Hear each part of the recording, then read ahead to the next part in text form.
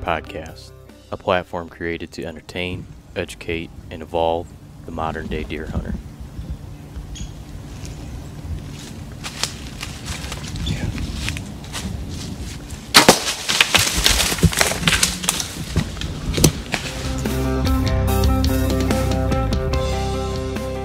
I don't sound like that. Damn it. Who's that guy?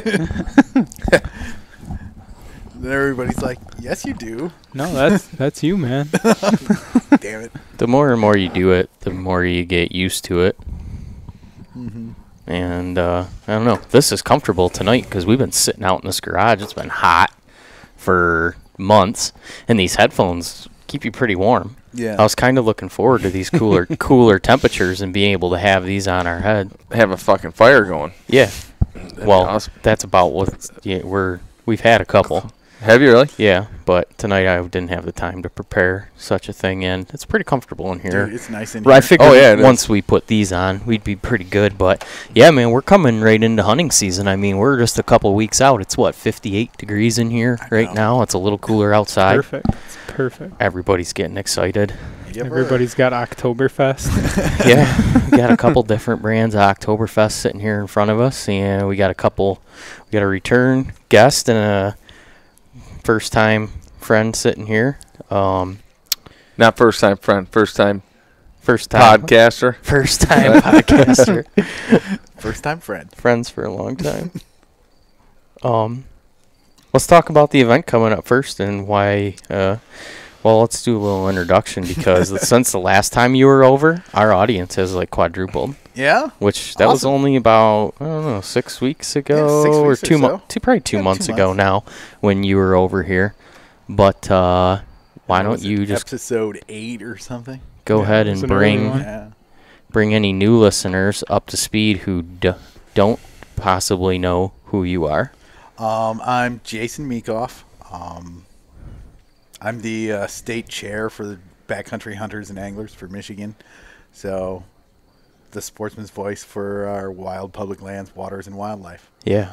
So that's what I do. And we got a big local event coming up, and I imagine you're busy. I am, besides the fact that work has gone insane, we're planning for the first annual Michigan BHA Rendezvous. Mm-hmm. So it's going to be a blast. It's going to be running the weekend of the 22nd, 23rd, and 24th of September. So the first day is going to be pretty much just you show up around someplace between 3 and 7, hang out, register, talk to everybody. Campfires will be going, stuff like that. Where is it? Where is the event? So it's at Buckley's Mountainside Canoes in Mount Pleasant. One of the board members is the owner there. So it's a 3-day event or a 1-day event, depending on what you want. So if you pay $40, you get the whole 3 days, and you get a rustic campsite on site. So you get to bring a tent, hang out there, hang out with a bunch of like-minded badass hunters for 3 days straight, and enjoy campfire debauchery. It's good times. Oh, man. That's cool. It's going to be rough on the liver, I think, going up there for 3 days. Yeah. What was the name of it again? Buckley's Mountainside Canoes, and it's the Michigan chapter of Backcountry Hunters and Anglers. It's our first annual rendezvous. We've been in existence for 18 months. We've grown by over 600% as far as members go in 18 months. So we're sort of like, you know what? We want to get something celebrate a little bit of what we've done so far. We've started to get our voice heard in Lansing and all that. So we're going to celebrate for a weekend. Right. So. Yeah, and to put it in perspective, for $40 for a weekend, we just booked a campground in Ohio for when we're going down there to do our bow hunt.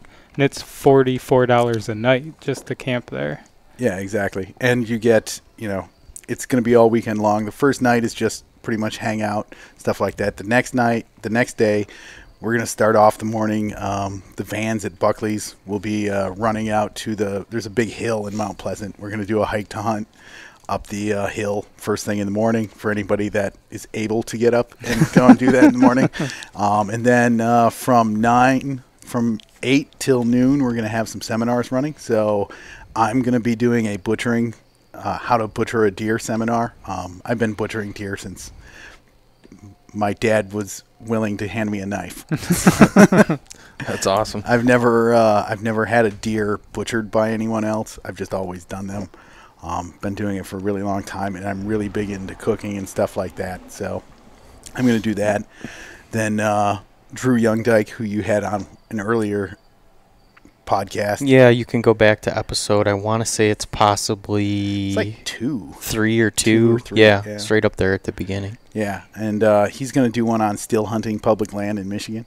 So sort of how to go about that, not just the traditional sitting in a tree stand kind of thing, that, going even beyond, further back than that and just walking around in the woods very slowly, all that kind of stuff, how he goes about figuring out where he wants to go, all that kind of stuff.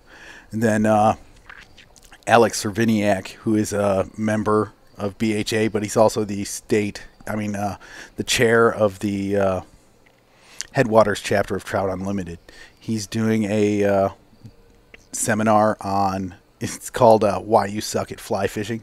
So I know why I suck, and that's because I've done it once in my life, and I'm horrible. I'm a lowly spinner fisherman, as I always say. And then Mark Kenyon, who's one of our board members, will be doing a seminar too. That's sort of going to be it's in work in progress as to what exactly that's going to be. But everybody knows who Mark Kenyon is. Yeah. Wired to Hunt. I wanted to text him and ask if he had any idea what he was doing, but I don't want to bother him. I know he's in Alaska right now. He's in Steven Alaska. Ranella probably filming an episode of Meat Eater, if I had to imagine. Yeah, I don't think you're getting a hold of him. Yeah, they're on a caribou hunt out in Alaska. Yeah, so. God. But yeah, so that'll be the first half of the day, and then the second half of the day we'll just have livery games and stuff like that going on. Opportunity to win stuff or bid on things from Bronc Box, Vortex Scopes, all sorts of stuff. J Sporting Goods has donated some stuff for us. Just a ton of individuals, companies have donated stuff for us to auction off and raise some money for the state chapter. And then in the evening, starting at 5, we're going to have a pint night that's open to everybody that wants to come. All proceeds will go to Michigan BHA. We got a one-day liquor license, so we'll be selling beer. We'll be doing all that. And then after that, it'll just be campfires and more debauchery. And then Sunday morning we have trying to remember who there's you get free coffee and we clean up the place and we head home, but it's going to be a straight up blast. So yeah, it sounds awesome. Yeah. Where can people find like the write up? I know you had is it right on the BHA page? Yeah, it's right on the BHA website, or you can go to our Facebook page. There's the event. You can look at that. So yeah. Sorry, I got a mosquito like flying right in my eye right now. I thought you were just like He's saluting you though. yeah, exactly. I was like, that's weird. I'm so proud of you, Jason. Doing a great job. Let's I want to come back and talk about the details of the event, but I want to talk about BHA. I've been busy. I've had a ton of stuff going on. I've had a lot of emails come through that I negligently have not been able to even look. Yeah. What have you been up to? What's BHA been up to? What's going on, like, on a national level, and then I suppose on a smaller level here in our state of Michigan? So national level, the big thing going on right now is the Zinke submitted his review on national monuments, and there is Zinke, he's Secretary of the Interior. Okay. Zinke, he used to be I think senator or state rep out of Montana. Trump selected him as the Secretary of Interior, and Trump made him take a look at all the monuments that have been put forward in the last 26 years or something, and there was like 26 of them. There hasn't been details released on that specific, his recommendations, but it sounds like they're trying to definitely shrink a ton of the national monuments. And one of the myths around is that, it's a national monument that takes away hunting and all that stuff from that. It's not actually true. Of the 26, something like 23 of them allow hunting on them, and the other 3, to get that land, somebody donated to the government or stuff like that, and specifically in that was there's no hunting or something like that. So it doesn't really take away anything. It's one more layer of protection to keep things like, it's a wilderness kind of zone. Do you really want to be walking along and come across the oil well or something like that? So that's what it sort of prevented. So it sounds like they're going to try to shrink some of those. Are they essentially just trying to cut some overhead and cost and liquidate some assets? Is that they're not trying to sell anything. They're basically trying to make it easier for resource extraction, so that deregulated. Deregulated, so that more people can go in there, lumber, oil, coal, that kind of stuff. Right. So, and in the state, it's been pretty slow right now. The chambers of the House and Senate were on summer recess, so it's been pretty slow right now. There's not a lot going on. We got some stuff we're keeping an eye on just to make sure nothing silly happens, but it's been pretty slow. Gotcha. I see him looking around for a lighter. Toolbox here, middle drawer. Down.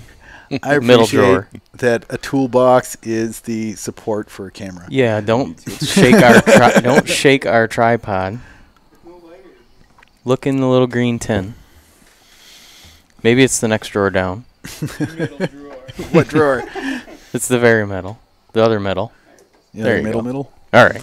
So yeah, within the state, it's pretty slow right now. We're keeping an eye on some stuff. Should be, there's line 5 that's sort of floating around out there. Nobody really knows what's going to happen with it. Is anything actively happening with it, or is it just sitting there? It's just sitting there. There's been some stuff. Enbridge just came out and said there was some damage to the pipe where some of the coating came off. So that they're like, it's no big deal, they say. But, I don't really like the idea of just flat steel sticking out there in the water because there's rust. So, like, some of the enamel came off the outside of it in a couple spots. So it's starting to physically deteriorate in front of our eyes. I just talked to an Enbridge guy in the UP. A good buddy of ours connected to our property. He's been working for Enbridge. He's like a mastermind guy. That thing that you just described is called a holiday. He just educated me about it.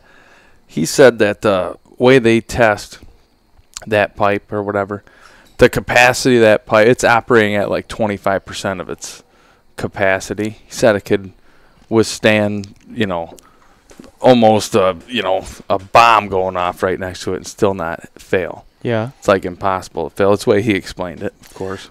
Well, my whole thing is that's what they said about Kalamazoo. Right. Right before that there's definitely broke. opposing stories on both sides. I'm neutral body. I'm just saying I drank beer with this guy around a bonfire, and he's like, "Oh, dude, that thing's never gonna blow up." Yeah. And he's just as much outdoors as all of us. Oh yeah, This guy's legit, man. Yeah. He lives for hunting and water and everything else. I believe the overall major concern was when they built the line, they gave it a lifespan that is overpassed now. Right. By quite a few years, yeah, I think. it's like 14, 15. So that's the concern. Yeah. He said if you like propane and gas, leave it alone. Well, they could do. But that's beside all the point. I imagine the oil companies have enough funds to probably do another line, right? They could. Yeah, I don't feel bad for the oil companies. I know that. You're probably right. Exactly. They could afford another one. Fire it up, man. Yeah, well, I was up north just over the summer here for a couple weeks, and I saw a lot of Line 5. What do you call them? Like the campaign signs that people stick in their front yard. Yeah, they were everywhere. Yeah, they were. So it's obviously been something people up there are concerned about. Yeah, exactly. People are worried about it. Can't blame them. But other than that, in our state, things been pretty quiet. Pretty quiet for the last couple months. The legislature's coming back into session, though, so who knows? Okay. So just keeping an eye on stuff, making sure nothing too crazy goes down. All right. And then getting ready for, the rendezvous. And then after that, it's hunting season. Pretty much trying to get anybody to really do much during hunting season for a group like us is pretty difficult. So everybody politicians already plotting and scheming. They're like, we need to make our move around November 15th. So we'll still keep an eye on that stuff. But as far as like events and stuff, it really slows down between October and December, January. So then after that, it starts kicking back up, and then we hit it in high gear next summer. So back to the event.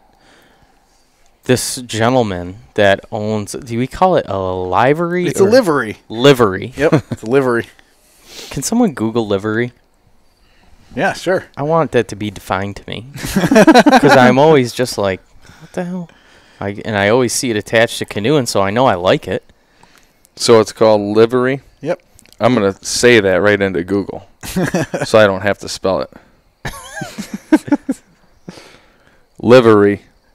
This is short for livery stable in North America, which is some place where horses or canoes are kept. Oh. So. Okay.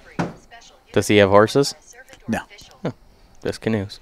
Just canoes. All right. But yeah, so. So I've heard this gentleman Bob's name before. I follow him on Facebook. He looks like a bit of a character. Yeah, Bob's a good guy. He owns the. Yep, he owns the livery. Okay. Yep, it's in the process of becoming the United States' first brewery/livery. Oh, really? Yeah. So. Was that how he knew how to go through the process to get a liquor license? So so he's in the. So he makes beer. Yes, right now he's home brewer sort of dude, but he's in the process of getting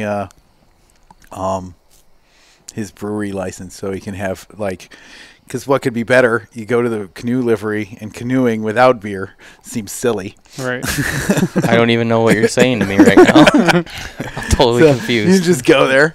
You can pick up your growler at the livery. They'll drive you up, and you got your beer and your canoe, and go from there. That's a great idea, man. It's like genius. Yeah. You know what's smart about that, too? Well, I suppose you still have cups. I'm thinking if you have a growler, you don't have a bunch of cans and bottles and stuff. If you got a growler, you got 2 cups max in a canoe, usually 2 people. So what about 2 more for when you flip halfway? I guess you well, it depends. Disaster, I suppose the BHA members aren't going to be flipping canoes. That's pretty legit.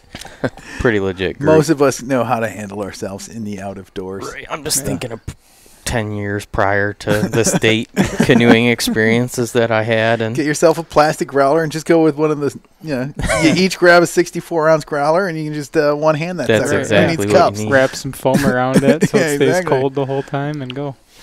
Big nipple of sorts on it. Exactly. 8-hour canoe ride, growler, you'd be good shape. Oh, yeah. So what's Bob's? I'd like to meet him. I'd like to talk to him at some point in time. I've heard he's quite a character. He's a BHA member and he runs this canoe. Yep, he's one of our board members. Runs the canoe livery. He what's his last name? Bush, right? Bush, yeah, Bob Bush. He used to Fairmont, or I'm trying to remember the name of the big Boy Scout camp down in Arizona or New Mexico or whatever. It's like Fairmont or something like that. He was a. You guys need a beer? For years. No, I'm good right now. I'm good. For a couple years, he was one of the guides out there. So he did backpacking and all that stuff. Took Boy Scout troops out in the middle of the woods. Camped out with them. Did all that stuff. Lived in Montana for a while. Been all over. So cool. Yeah. He's a good guy.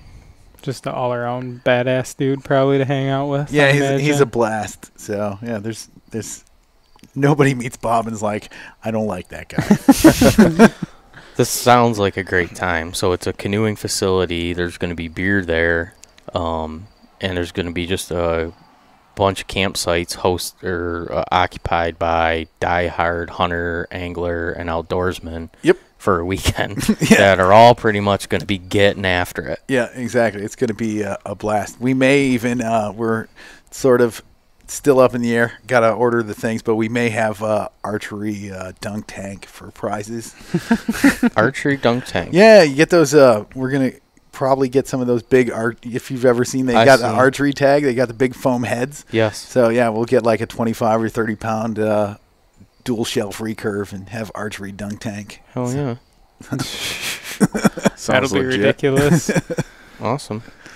Yeah, I'm really looking forward to it, man. As soon as you posted the original post, the Facebook post, saying when it was going to be and everything, I was like, that weekend's going to be free for me. Yeah, So, exactly. That's most of the guys that have heard about it are like that. This year it's in September. You know, for BHA folks, probably not the best choice Yeah, I because was of elk wondering. hunting and all that out west. But Right. we got towards the middle of the summer, we're looking at our membership stuff, what we've accomplished so far, and we're like, we really want to do something. And it was getting to the point where planning something in August just wasn't going to happen. So we said, we'll just plan it in September. Next year, we'll roll it up into August and go from there. yeah. No, it's going to be a lot of fun. Yeah, You it's can gonna tell. You guys are going? I'm going You're for going? sure. I'm up in the air. I committed to saying that I was going, and then I got a group of people to go, and then I realized that I had some scheduling complications, so I'm not certain yet. Taking the Airstream? No, he's going to have that, I think. Oh. But I'm going to take a tent for sure. I was It's- picturing it's Winnebago in the rustic. back of my mind. Gears are turning. Yeah. But yeah, If I was to it's go. it'll be fun. There'll be you know, with all the livery stuff, the canoes floating all day and all that. Canoes and kayaks, you know. You said, Kids are fine. You know, take some kids along. It's not Yeah. a bad idea. yeah, you said rustic campground, but do they have accommodations Yeah. for trailers? They we'd probably get you a extension cord. That's it. That's more than I need. I just need somewhere to park. Yeah, there's room. So, Okay. All right. yeah. Yeah, So I was trying to sell my wife on it. I don't think she's going for it. She Mike- went to that pint night when Yeah? we did the one in Kalamazoo, and she's Yeah. like, that was fine, but I don't know if I'm going to tolerate camping around all you guys. It's like, no, that's understandable. we it become one-sided conversations Or- talking about one of two things very quickly. Yep. So You said the membership's has grown quite a bit. Do you know roughly like a figure of how many members we have in our state? we're closing in on about 400. So we've grown like 600% in the last year and a half, which is, you know, for a Midwest state, we're growing pretty quick. So What's it take to become a member? it takes $25 and a want to and a care for public land. That's all Yeah? it takes. Yep, $25 a year. You get a kick-ass magazine. You guys get the magazine. Yeah, it's a is. quarterly magazine, Yeah. correct? Yep, it's quarterly. Very, very nice. Yeah, it's one of the few magazines I'll read. Most hunting magazines are like 10 ways to do this or 10 ways to do that. I don't Right. care about their 10 ways. Yeah, it's like a Right. cosmopolitan of hunting. Yeah, no, Exactly. it is. It's like Men's Health, all Yeah, the exactly. deer hunting stuff. I don't care about your 10 ways or your 75 broadheads you shot through particle board or something. I don't care. Right. Yeah. So, but yeah, get that, and you know you're on the email and website and all that kind of stuff, so you get notices if anything stupid's going down in the state. So you can call sign your- up on your website Yep. or your Facebook Yep. page. Like you you're saying. you can go to the backcountryhunters.org, and on there there's the first page is sign up. Yeah, if you Google Backcountry Hunters and Anglers, I mean, you'd have to be pretty bad at navigating the internet Right. to not find This it. is the first I've heard about it. It is I just the- jumped into fire here. It's the fastest growing and youngest conservation organization in the country. Yeah, so That's why, awesome. that's a good opportunity for Scott and for other people that are in his situation. I mean, let's talk about just a little bit of where and how this group began and So- what its overall mission is. So it started like I think 12 years ago around a campfire in Oregon. Basically, some folks were sitting around the campfire and they're like, you know, there's all these conservation organizations that are species specific, right? There's, you know, Wild Turkey Foundation, NWF, so the National Elk Foundation, all that Rocky Mountain Elk Foundation, RMEF, all these kind of things.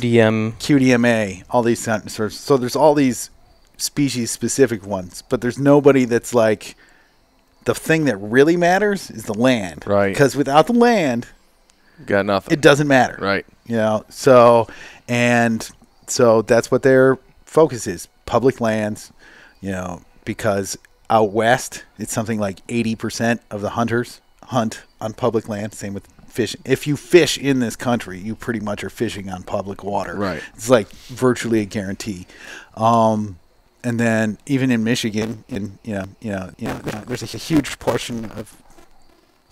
You're fine. I don't know what happened. Sorry.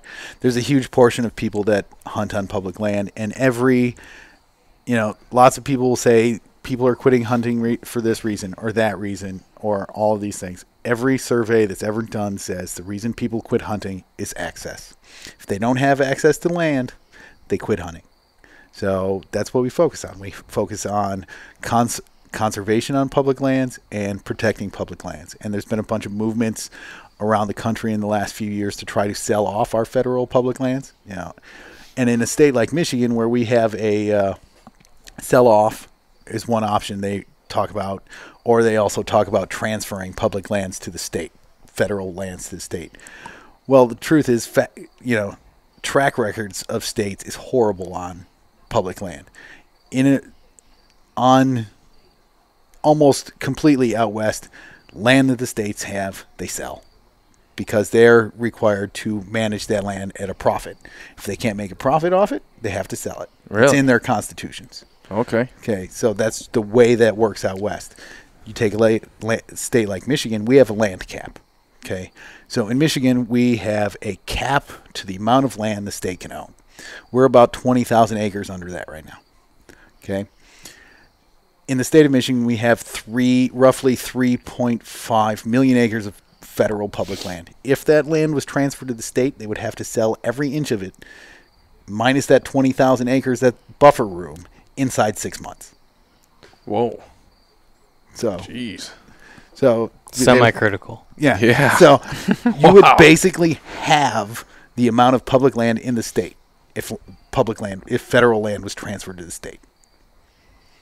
So you would take all the hunters you have on public land now. People complain, like, there's a lot of hunters on the public land. Now shove them in half the space. Right. Oh, yeah, it'd be bad. Yeah. So, that's the kind of stuff we fight against. Yeah. Cool. It's all like, it's not just for hunters either. You know, there's all the hiking trails, equestrian stuff, horseback riding, and all the stuff. ATV, everything. So you lose a lot of stuff when it goes away. Yeah, the whole outdoor industry. Yeah, exactly. And it crumbles. So, and you look at, like, Teddy Roosevelt's on freaking Mount Rushmore. It's not because he was selling federal land. It's because he made parks and national forests and all that stuff, and people wanted that. Right. So, somewhat of a federal level, some people's belief is it's more valuable as a dollar amount to sell it or be able to take resources off of it. They just look at it, this cash crop just freely sitting there, and a lot of people that minds don't work like mine does see an opportunity there. And so this group has kind of been on the forefront of spreading the message of what's going on and what people need to be paying attention to, because let's be honest, guys like you and me and me.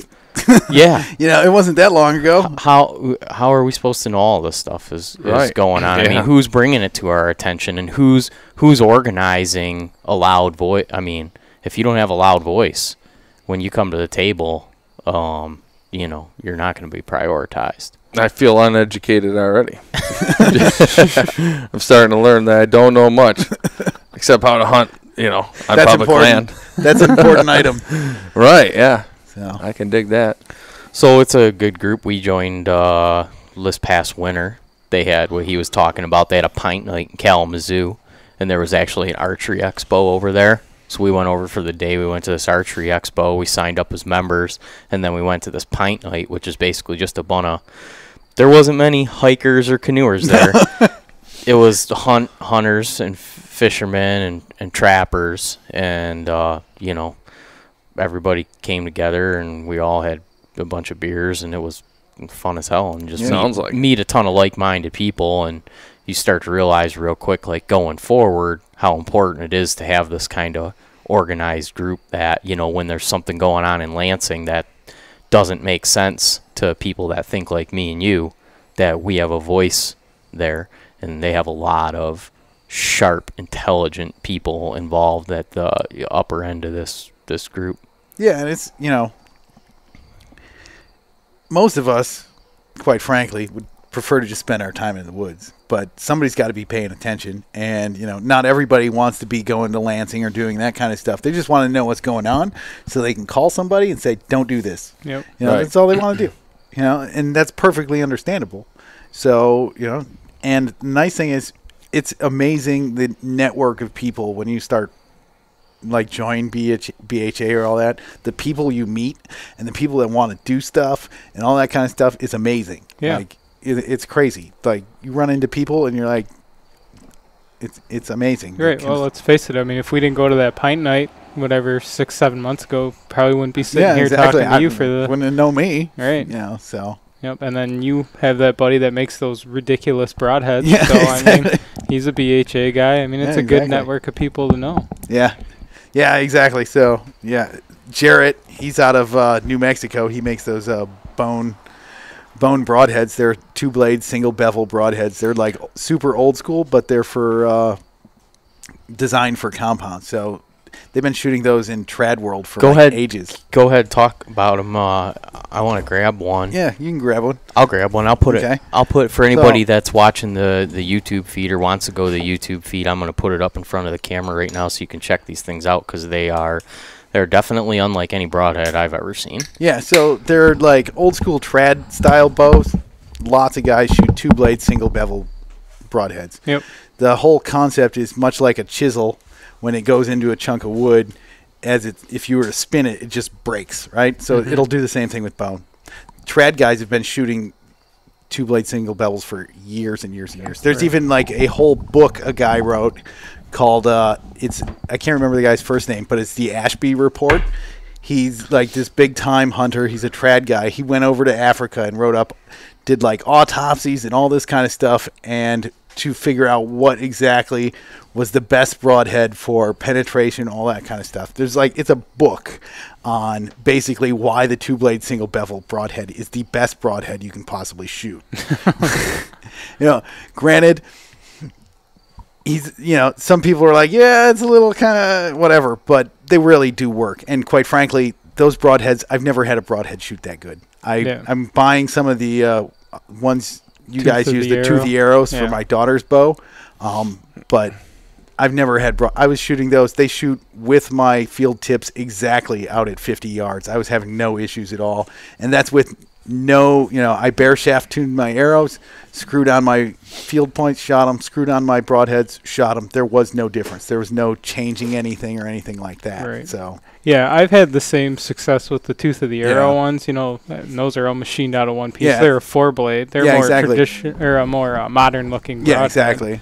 But those things are wicked looking. Yeah, and they're like super heavy duty. They're like, I think they're over. I mic'd them out. They're like 16th inch steel. So it's like you're not gonna bend a blade that's an inch wide. That's 16 gauge steel. It's just not gonna happen. Right. So. I feel like a lot of fixed blade broadheads fly better than what people think they do. I think a lot of it, certainly there's some that fly better than others, but bow tuning and arrow tuning, many people pay little attention to. They just kind of throw some stuff together. I've been negligent of it for years, and now, I see your setup. Obviously, I know you're paying attention. Yeah. I've read a lot this year, and my setup's completely different. And you say they fly just like your field points. Yeah, there is no difference. I was shooting 6 arrow groups, in a softball at 50 yards, and 3 of them were broadheads and 3 were field point. There was no way you could walk up to it and even tell. That's crazy. If I would have done that like 2 years ago with my old arrow setup, I would have had them all over the target. Yeah, and I think a lot of it is, like you said, inside 50 yards, it probably doesn't really, you get 40 and in, probably doesn't really matter all that much as long as your bow's tuned worth a damn. Right. I bare shaft tuned my arrows out to 30 yards. At that point, I could probably shoot anything out to 40 yards and it wouldn't matter. Right. But, and, you get a decent FOC on your arrow and you go from there. I don't think you'd have too many problems shooting just about anything, quite frankly. No. But these things, I'm really excited to shoot these things. Like my one buddy, he shoots a recurve, loping out there at 160 feet per second, and he shot through a deer spine last year. Shooting a 2-blade single bevel broadhead. It just, it's not something everybody's always been, for past ever, everybody's always like speed, need speed, kinetic energy. Well, kinetic energy, I can throw. Do you want me to throw a feather at you at 100 miles an hour, or do you want me to throw a bowling ball at 10? Which would you prefer? Right.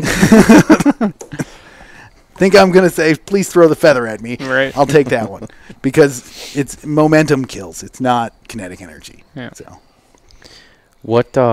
how did you go about figuring out your FOC for anybody that's just hearing that or doesn't know? I used Gold Tips. Their calculator. Their calculator. FOC being it's a measurement of how much weight is positioned in the front of your arrow. So it's front of center. That's what FOC stands for. Right on. And so what's the front of your arrow weigh? The front of my arrow weighs 225 grains. So I have 100 grain brass insert and a 125 grain head. I could have got the 200s, but I thought that was like overkill. I wasn't shooting elephants, so I figured the 500 grain arrow at 17.5 FOC was plenty. So essentially a 225 grain broadhead. Yeah. Jeez. That's essentially what it is. So yeah, you're that's pretty awesome. much set up with your arrows to go shoot a muskox. yeah, exactly. Like that was one of the reasons I wanted to switch. First, I don't want to have to deal with like not getting pass-throughs. It's not going to matter what I hit. It's going through. I'm going to get a hole poked out both sides because a blood trail with just one hole sucks. Right. Yeah, 2 holes is great. Right. And I don't want to change setups. I want to go out west. I want to do all that kind of stuff. I don't want to have to be like, oh, I got to load up a different arrow. Yeah. I don't have to do that. The only thing I might have to do is load up some different arrows to shoot something smaller.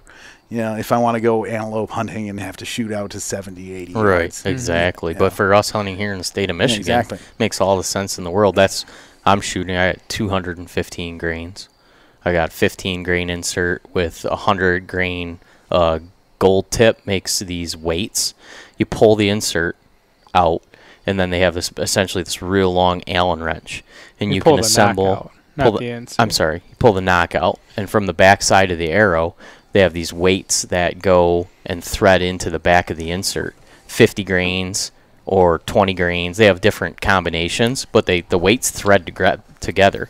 Really? And then they fit, the diameter fits inside the inner diameter of the arrow. So they're not wiggling around in there or anything. They're threaded right to the back of the insert. So it's essentially just like having all that weight on your broadhead. And so I have 250 grain weights in the front with a 15 grain insert and then 100 grain broadhead. So 215 grains on the front of my arrow. So if you take, like I shoot a 100 grain hypodermic. Yep. You go throwing a 250 grain broadhead on there or whatever, all the weights. Don't you have to just change everything to make it shoot right again? It actually shoots. I've never messed with you this won't stuff, get really. it will sort of fall off a little bit, but big things about FOC in a heavier arrow is a heavier thing will maintain velocity longer. It's just like momentum, right? Right. So like you're saying, an object in motion wants to stay in motion. So a heavier, it's the same as a 200 grain bullet and a 165 grain bullet with equivalent ballistic coefficients. The 200 grain bullet will maintain velocity longer than the 165 grain bullet just because of that momentum.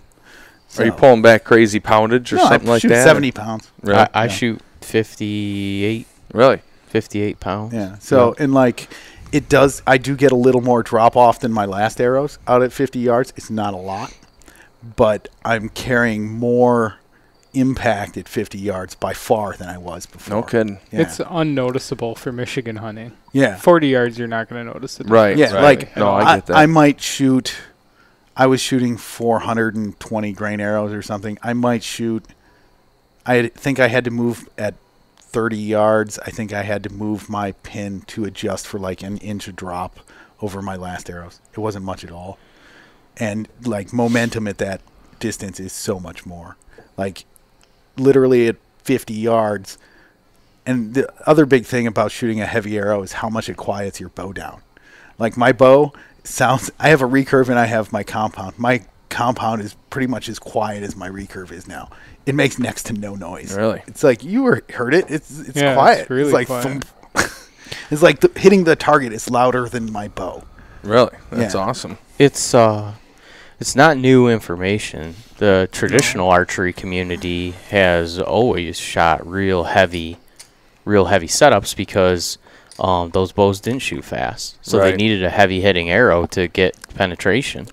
And then what ended up happening is bows started getting faster, and then it became this big dick competition about who's got the fastest shooting bow. So then they started lightning arrows up and doing all different things just to see that chronograph number grow. I forget what the And- standard weight of the arrow is that they shoot for. Oh, it's the crazy. FPS. It's like 300 and some grains. Yeah, for IBO, it's like way 300 grains or lighter than something like anything that you Yeah. would.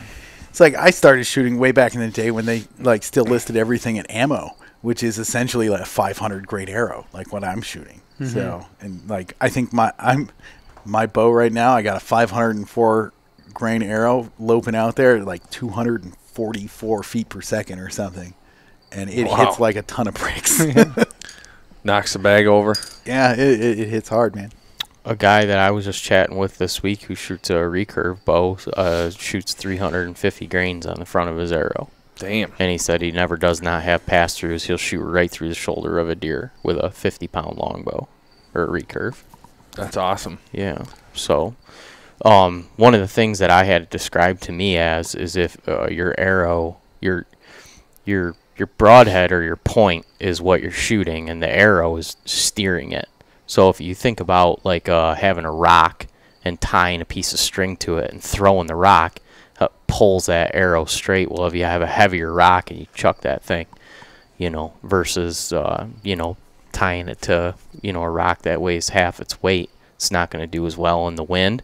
And when it gets to its destination, it just doesn't have the power. It's Right. easier to pull something, like pulling wire through a pipe. Right. It's easier to pull the wire through the pipe than to Than try to push push it. it. Yep. So. So we've been playing around with it. We've tried some different things, and bows are shooting better and hitting harder. I got a brand new, it's like a bag target. You know how hard those things are. Yeah. He put a goddamn arrow through one earlier, ripped all fletchings right off his arrow, and the bag's like next to new. I Yeah. couldn't believe it.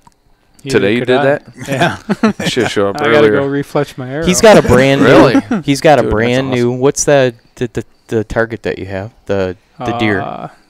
Delta, I think, makes He has it. a the brand buck. new Delta like 3D deer target, and his arrows go.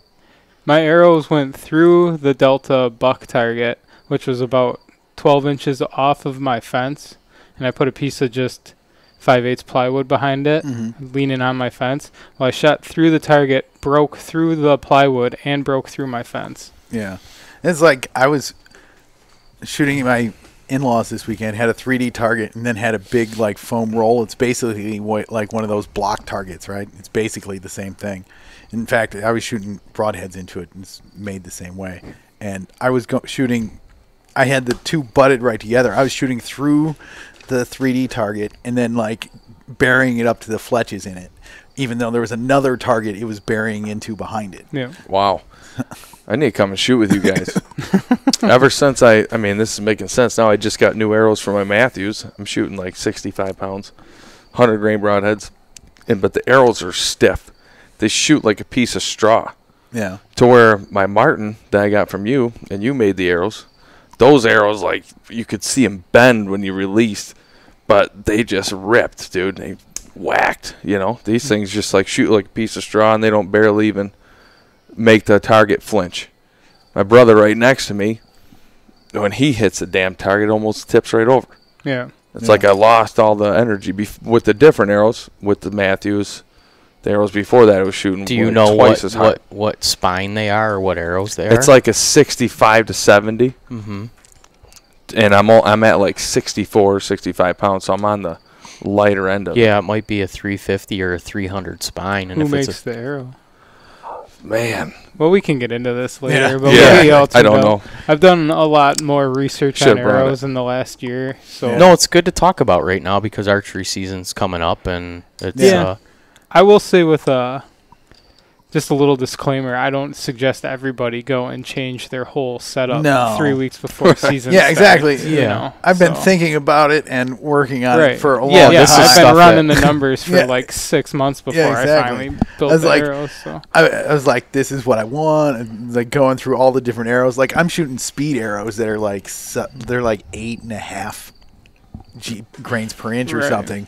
But then I shoved like a ton of weight up front because I wanted to be like, I was looking at a speed I wanted to hit roughly and a weight I wanted to hit, and I had to like screw around with what I could get that out of because I looked at heavier arrows, but then my FOC was going to be like not very good. Right. So it was just And- screwing around with all that stuff. if there's anybody out there that has any questions like about a specific arrow, like what you're shooting and like recommendations or whatnot, feel free to message the Facebook page, the Deer Hunter Podcast page, and either Kevin or I will Yeah. get around to it and We can point eventually you. try to hook you up, or And, at yeah, least give you the we- tools to do it Yeah, yourself. exactly. We can point you in the direction of people that know way more about it than we do. Because Right. let's be honest, we're just getting Yeah. into this. Yeah, We're exactly. learning it from people that have known it for a long time. Right. So we're not sitting here telling you, hey, we know all this. We're just I will say there is a episode of it's the Gritty Bowman podcast. If Couple you look of it up, Yeah, is there's that the a- one where they were talking to the Valkyrie guy? they've I don't had know. quite a few different episodes with quite a few people that know a lot about Oh, yeah. arrows. But it's like 2 hours about building arrows. Yeah. There's And like the it's- Tim There's Gillingham one. a YouTube Yep. thing about it, and on the Gritty Bowman site, they actually have a search engine on their Yeah. site because they have so much content. Yeah. If you go on their site and you type in like arrow building, the 4 or 5 episodes that they've done on arrow building will pop right up, and you can watch them on YouTube. Yeah, those are really good. I No, think- that's a lot of it. I've been hanging out a lot more with trad guys and then Right. Western guys, and that's why I started getting into because the Yeah. truth is in Michigan you can probably get away with a lighter arrow and all Oh, that yeah. kind of stuff. And a lot of deer have been shot going with that super fast IBO bow and all Right. that kind of stuff. Mhm. But the truth is people hit shoulders. It I happens. mean, the Drury's managed to kill Yeah. deers with rage broadheads, which is impressive in itself. So Dude, I've killed a lot of deer with those Rage hypodermics. Yeah. So That's what those I were shoot. good. I killed deer with Rage 3 blades, and people hate those things. right. Yeah. So You know, at that level too, and not to say that those guys are doing this, but there's definitely guys at that level that sponsor products that don't actually use them. Right. So take all that shit with a grain of salt. I'll say this: I watch a lot of content online with a lot of guys that shoot, broadheads and all that kind of stuff. They got sponsors for certain people. There's a lot of shots I see where it looks like the arrow barely goes in. Right. You watch it and it's like, wow, that dude got like 6 inches in penetration. It's like I love my giant mechanical broadhead. I'm like, you might want to tone down on the size of that thing because you're not getting any penetration. Right.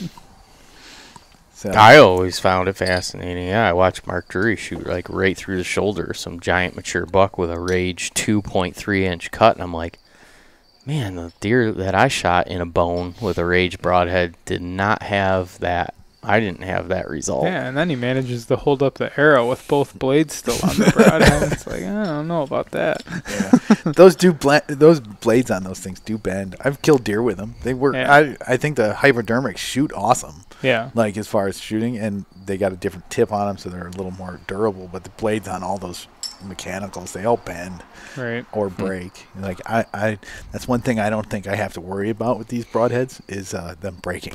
Right. Yeah, there's Pretty no sure doubt. my arrow is going to break before that broadhead breaks. So Yeah, that's how I feel about the tooth of the arrows too. Mhm. I mean, I just like the one piece, limited Yeah. failure. they're made great too. Like just looking at them, like machining and all that, they look Yeah. awesome. Yeah, I've been really impressed with them. They're one of the big reasons that I wanted to go back to shooting fixed blade broadhead, and I could never be consistent like I could with field tips, and I just always had poor flight characteristics one way or another. But I always felt more confident that when I hit a deer with a fixed blade broadhead, I knew what the deal was going to be, But I was always concerned, is it going to get to the right place? And I heard a guy on a podcast about a year ago. It was on Mark Kenyon's podcast, and I have no idea what episode it was, and I can't remember the guy's name, but he was a professional blood tracker. and he trained blood tracking dogs. And this guy had been on tens of thousands of blood trails. And at the end of the podcast, they asked the guy, if you have one recommendation for like the modern day archer that is bow hunting and has to blood track a deer, or one recommendation that you could say, what would it be? And he says, don't shoot mechanical broadheads. Really? Yeah. And I was like, well, that's a strong statement. Yeah. And he's like, just the percentage of deer blood trails that I've been on for mechanical broadheads versus fixed blade broadheads is staggering. And I thought, well, that's a strong statement. This guy's like, he's probably in, 80. He's like a seasoned dude. And to me, I was just like, huh, all right, well, might be something there. I think a lot of it has to do with, you see a lot of guys shooting mechanicals, and I could probably catch some hate for this, but out of setups they have no business shooting mechanicals out of. And people will say, oh, Mark Drury shoots like 50 pounds and shoots rage. I don't think that's a good idea. You're just not carrying the, right. You're not carrying the mass and momentum there to push that through. Right. It's why I'll tell you right now, go on YouTube and look at anybody that is sponsored by a mechanical broadhead and watch a bunch of the shots on their shows. And you'll be amazed at the utter lack of pass-throughs. You'll see some places where they're getting pass-throughs, but it's almost always like they never go through. Right. That huge cut means nothing to me. Yeah.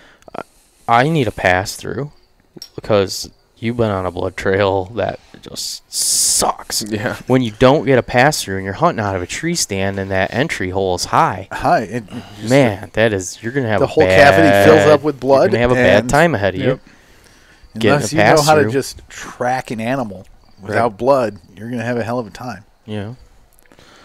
So that's a critical thing for me. So I went to a smaller diameter fixed blade that has better flight characteristic, and that seems to be a real good product that we found is this Tooth of the Arrow broadhead this year. That's a single piece machined steel, no blades or nothing. It's just one piece 4-blade broadhead. I'll show it to you when we're done. I'm in the market for some broadheads. I killed dirt with all my hypodermics last year. Well, we got I missed 3 of them. We got a 10% discount code that's Deer Hunter 17 on their website. If you go to Tooth of the Arrow website and you load your cart up and you put in promo code Deer Hunter 17, it'll discount your whole cart 10%. Really? Yep.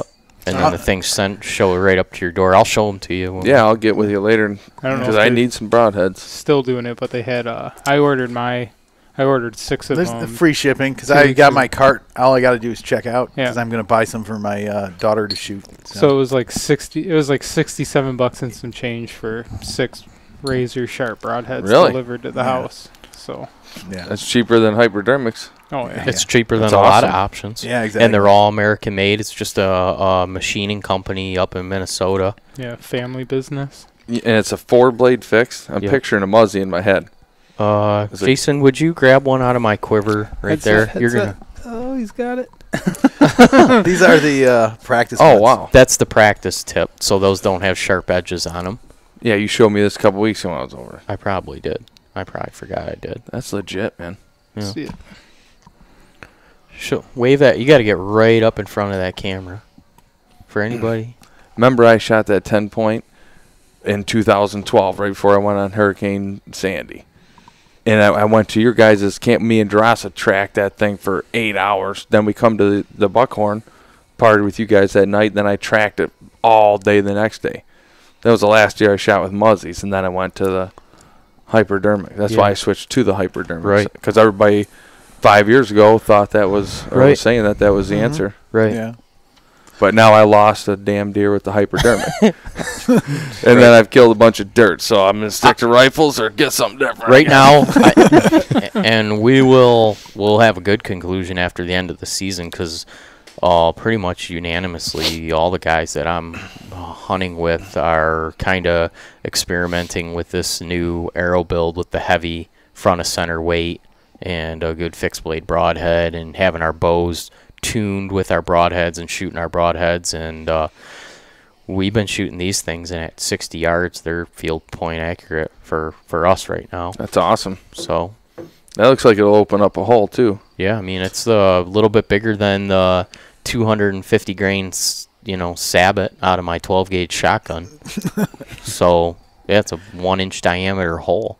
Yeah. Right, and people see that big cutting diameter on broadhead packages where it's like 2 3/4 inch. Yeah, well, that's a surgical slit down something where this is punching a 1-inch. The biggest thing hole. too, even more say you don't get a pass through, like with a mechanical, you don't get a pass through. That those blades essentially fold up inside there, and it's just an arrow flopping around in there. And a fixed blade doesn't get a pass through.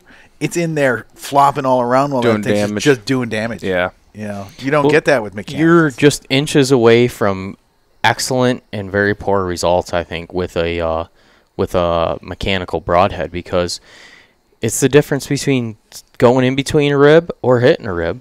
If you hit a rib and you don't pinwheel it in the center, and you hit it just off to the side, and it only kicks one blade open, and then that arrow cut. I shot a deer with a mechanical broadhead, and I swear to God, inside the deer, it like took a 90-degree angle, really, and came out the front of the deer, and I'm like, how did this happen? Yeah. And all I can figure is one blade opened and hit a rib, and the thing just 90-degree hooked on a dime, and like I don't have a problem with mechanicals. I shot them. They work. Right. If you put a hole, the truth is, you put a hole in the right spot, it doesn't matter. Yeah, Right. it's Shoot it with field tip. 95% shot. and there's place. some damn good mechanical broadheads out there. Like That G5 Havoc, I shot that last couple of years. That thing flies amazing, and it is extremely heavy duty. yeah, and like My people brother give lost a rages deer with them. Really? Last people year. give rages a ton of hell, but most of the hell I think people give broadheads, they're like, oh, the broadhead didn't work. It's because you didn't put it in the right spot. Right. It's I like shot it in the ass. Yeah. you couldn't have shot it with anything. It wouldn't have mattered. Right. And they'll say, no, I put it right. A whole lot of people black out when they pull that. They touch that arrow off. yeah. It's like it was a good shot. Do you remember where it hit? No. Right. We all hear the sound. Just Yeah, exactly. Yeah, no, it was perfect. Yeah, exactly. But like a lot of it is, I shot mechanicals, never really had too much of a problem with them.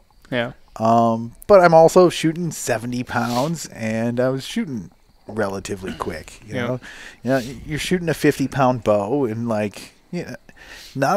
it's amazing. I've shot 70 pounds for ages. I thought everybody did. And then I talk to people, and they're like, yeah, I shoot like 50, 55, 60. But you start getting down in poundage, you're just not carrying enough kinetic energy, momentum. Yeah, that was the conclusion for me is in my head, it takes a lot of energy to open that blade up. Mm-hmm. And that is energy that you are taking away from the ability of that arrow to go through that deer or whatever you're shooting, and to me that's the ultimate goal. Yeah, exactly. You want it to go all the way through. Right. And I thought the same thing. The only time I'll still probably shoot mechanicals if I go out west to shoot antelope or something, because they're small-bodied animal. I want something that can travel all really long, And 80 yards. 40 yards is a close shot. 40 yards is a antelope. really close antelope shot. Right. You're looking at 70, 80-yard shots. Mm-hmm. I want something that's, and in an antelope, you cut a 2-inch hole in an antelope. They're small animals to begin with. You cut a 2-inch hole in an antelope, it's going to die. It doesn't really matter where you hit it. Mm-hmm. As long as it's not in a leg. Right. Well, I'm going to title this episode BHA event / broadhead fixed blade broadhead debate, because we quickly transitioned into, but it's good. Season's about to open up, and people are talking about these things, and I like hearing other people's opinions too. Look, we've all shot them. We've all shot a bunch of different stuff. I got a line of broadheads over there that's 20 different ones. I've tried them all. Plain old plastic case full of different broadheads. Right. They So got this kind and that kind. for this year, right now, the tooth of the arrow is what I'm going to shoot, and I hope to continue. And I'll say I'm shooting that with my diamond. My faster bow, my two slower bows, my long bow, and then my old compound. I'll shoot a bigger cut single or double blade, I guess they call Two it. blade, single bevel, Yep. something like that. Yep. Simmons 175 grain Tiger Shark broadhead, but I like the short profile and the small diameter of that for the higher speed bow. This thing has a less ability to be affected by wind or flight characteristics and things like that. So we'll see. This season might wrap up, and I might be telling people I don't like that one anymore. I don't like that one anymore. I'm pretty happy with it. So obviously I haven't shot an animal with it, but just from the practicing with it in the backyard, it's pretty impressive. Yeah. They're heavy duty made. Yeah. Like machine one piece like that. Yeah. It's cool. You don't have to worry about blade because old school fixed blades, but like they're replaceable blades and stuff like that. Had those broke. Yeah, had those break before. All that kind of stuff. Yep. One of the big things I liked about the single bevel ones is there wasn't any like machining holes in them. Right? Yep. So there's no because. You're not shooting super fast, so it's probably not a huge deal, but that does make noise. It does. You can hear them. You can hear them. Like my arrows, like that was one other thing. Is like my arrows sound like nothing going through the air. I got little tiny profile 4-fletch. It's like I didn't want to have to deal with wind or anything like that. But like out of my kid's bow, I'm going to shoot these tooth of the arrow. Have her shoot the tooth of the arrow ones because I just think 4 blades. I think that's perfect. Yep. I talked to Luke, the owner, today, and we'll get into more detail on one of our next episodes when we figure out how we're actually going to do it, but he's sending us some to do a giveaway. All right, cool. Yeah, for listeners. So, and then anybody that wants to can use that promo code DeerHunter17. That's a 10% discount on what's already a pretty fairly priced product, and they will. As of right now, I did a podcast with the guy that owns the company. Really? Yeah, you can go back and listen to it, and he tells you the whole history of the company and, basically their mission and why they think that that's the best design and why they made it like that. But, I lost what was I saying about the damn thing? The guy is going to send us a pack to run a giveaway, and it's, I don't know. It's different. It's a lot different than any other broadhead that I've ever shot or seen. Where's that guy out of? They're out of Minnesota. Oh. Yep. So. Where'd you do a podcast with him? You come all the way out here? Nope. Well, we did it over the phone. I sat out in the driveway in the Airstream actually on a Saturday morning. We Nice. chatted on the phone for an hour, and he gave me the whole breakdown on the whole thing. Awesome. So. Yep. But Yeah, I will say, too, just to clarify, because I listen to a lot of podcasts, and you hear people repping stuff, and you're like, those guys are getting paid. We are unpaid representing this broadhead. We are highly unpaid I'm representatives. pretty sure nobody here is getting paid by anybody to actually do this. So just to clarify that. Yeah. And I'll say this, too. Anybody that's listening to this that wants to contradict anything that we say or has more information than we do on these things, please reach out to us, put your 2 cents in, correct us if we say something that you feel is not correct. It's not a safe space here. We're open durable. for criticism. We're durable, exactly. You can yell at me. I don't care. Been yelled at before. Yep. And we talked about broadheads, so that could elicit fist fights. Yeah. Let's wrap up with just go ahead and tell people where they can go to get all the details on the Rendezvous coming up, and then if they want to become a BHA member. So for both of them, go to backcountryhunters.org. So to become a member, the first page that'll pop up is the sign up page. If you scroll down a little bit, there's the tab that'll go to all the different things in the website. You can go to events, and we're like the September 22nd, 23rd, 24th. Michigan Rendezvous. Highly recommend everybody show up. It's going to be a blast. There'll be a fair amount of adult beverages, some really cool seminars. One thing, a lot of people have wanted to know about things like butchering and stuff like that. Mark's going to be there, Mark Kenyon. He'll be doing his, and Mark's our famous person in our board, so that should be fun. Yep. So, really great guy, though. He's awesome. But yeah, it's going to be a blast. highly recommend everybody shows up. And you don't have to be a member to come to the No, rendezvous, just- right? So if you're not a member, you're on the fence. Yeah. Spend the $40. You come to will the rendezvous definitely be a and- member after the Yeah. Yeah, you're not getting out of it. Where do I sign up? Yeah, that's awesome. So Sweet. Yeah. All right. Hope everybody wants to come out, and we will enjoy it. So Very cool. I just want to say one last thing. Anybody following the show or listening to the show, thanks a lot.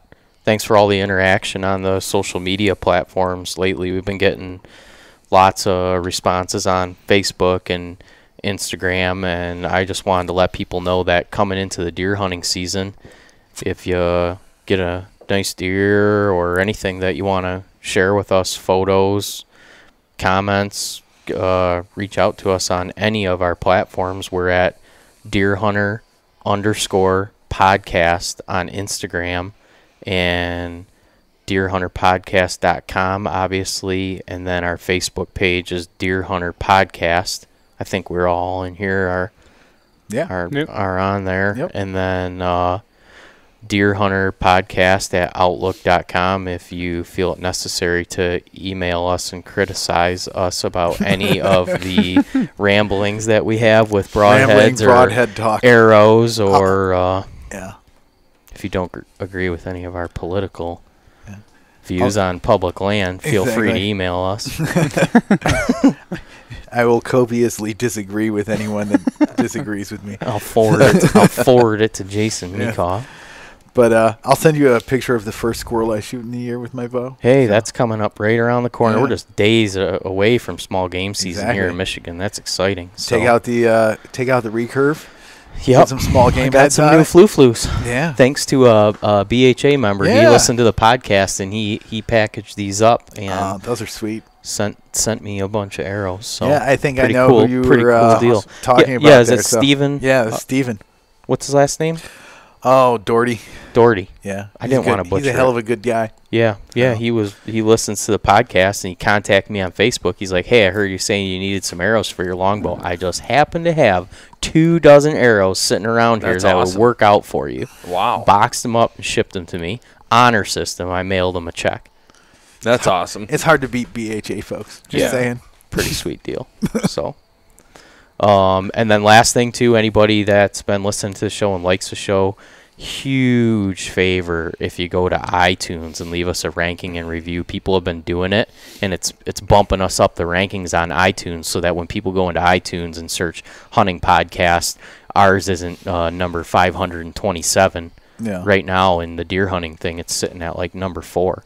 Really? Really? Yep. That's That's awesome. impressive. And I want it to be sitting, and I think it can be by the end of the season if people actually are willing to go to that. And man, I'd be so thankful if people follow through and do that. And for anybody that has, thank you so much. But I think we can be sitting at number 2 behind Wire to Hunt here by the end of the season. Then we only need like 7 more hundred reviews and rankings to catch up to Mark 30,000 Kenyon. more downloads, probably.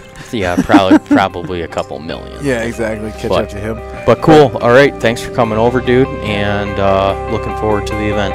Yeah. Thanks for sounds great. listening.